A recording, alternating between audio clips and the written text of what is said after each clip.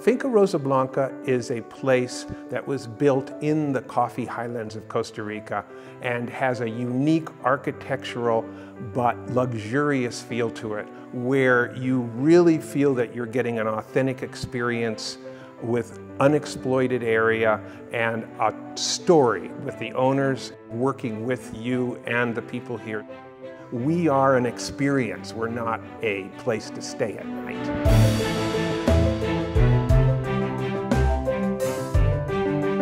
This place is really timeless, and I think that's why we've been able to survive for 25 years. When we built it as a piece of art.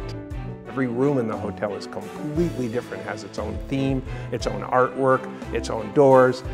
Everything was built on premises here so that we could control the style and the quality of it.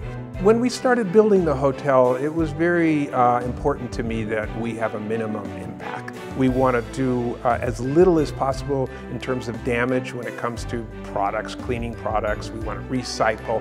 We try to really use everything we have over and over again as much as possible.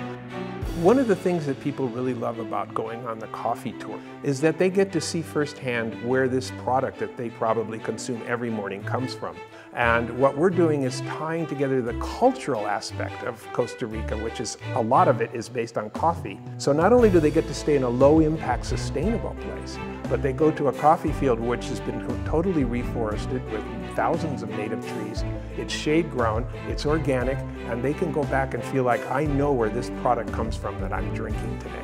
So I always tell people, if you come to Rosa Blanca, you might want to do something different than the person sitting next to you, but all of your experiences are going to be authentic, they're going to be in unexploited areas, and you're going to feel like you really got the story of what we are doing and who we are.